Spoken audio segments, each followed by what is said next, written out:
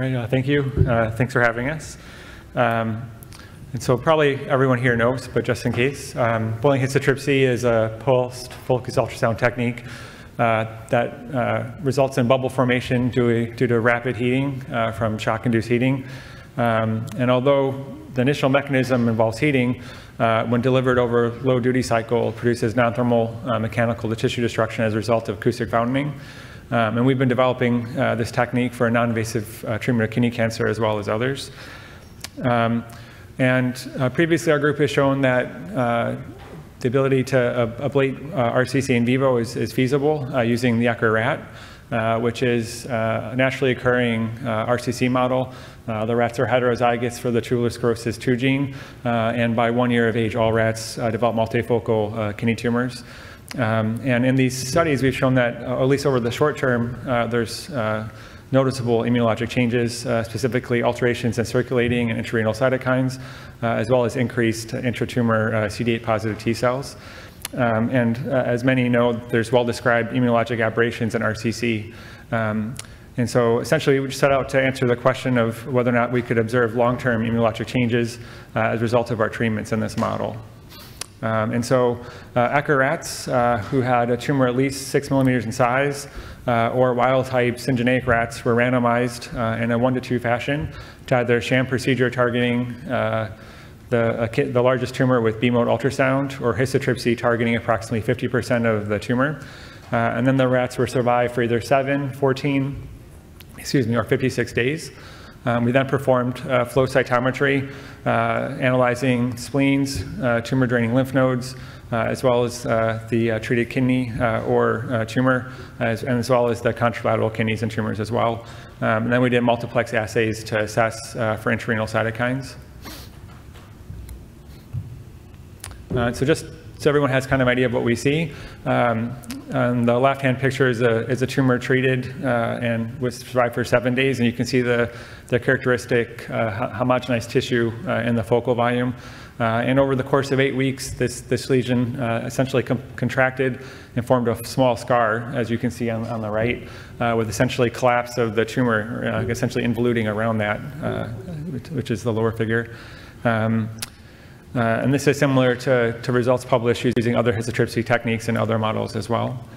And so when we looked at the immune response, essentially have the data organized by sort of dendritic cells and antigen processing cells, CD4 positive and then CD8 positive T cells. And so when we looked at dendritic cells, we saw no significant differences at any of the time points and in any of the tissues that we looked.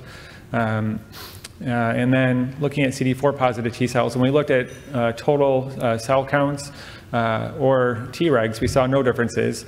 But when we looked at the subpopulation of effector memory T cells, there seemed to be maybe some signal over the short term with significantly elevated CD4 positive effector memory T cells in the treated tumor versus sham.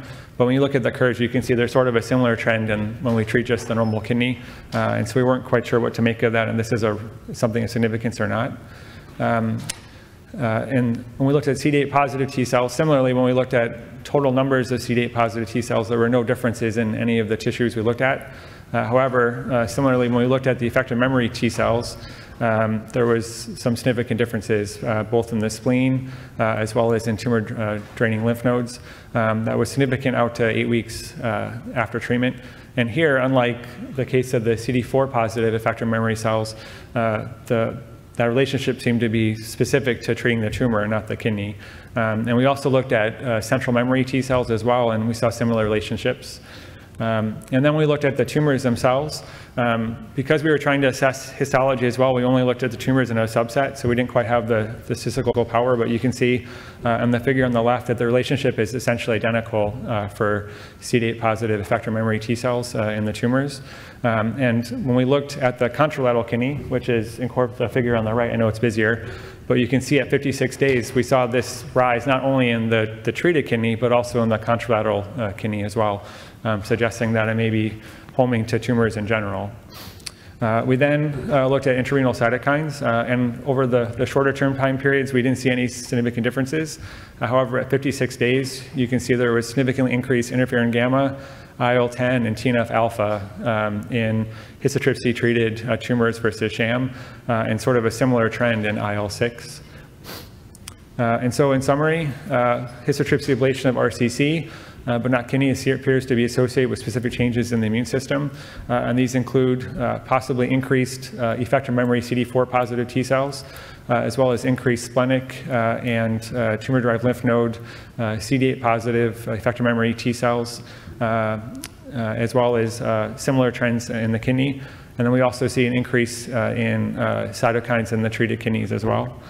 And so in conclusion, histotripsy of the kidney appears well tolerated in this model with near complete healing by 56 days. And despite the kidney appearing healed, there seems to be long-term immunologic changes observable in the kidney at that time point. In the future, we hope to further characterize the oncologic and immunologic impacts of these findings. Thanks a lot.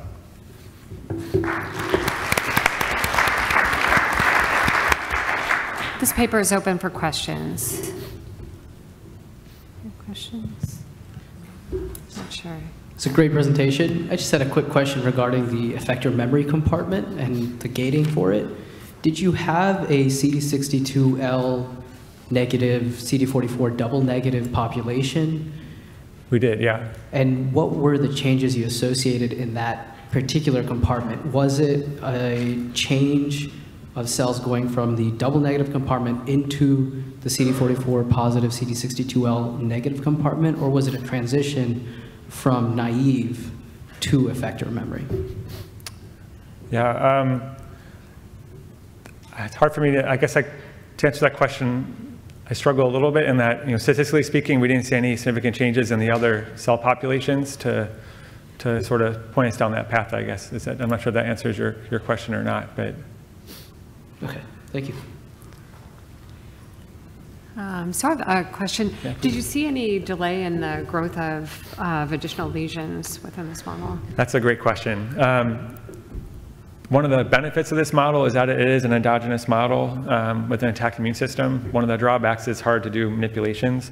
They have multiple tumors, and we're in the process of trying to go back through all the images. It's very difficult because we have some tumors only 2 or 3 millimeters, and so trying to accurately measure that on ultrasound over time is difficult.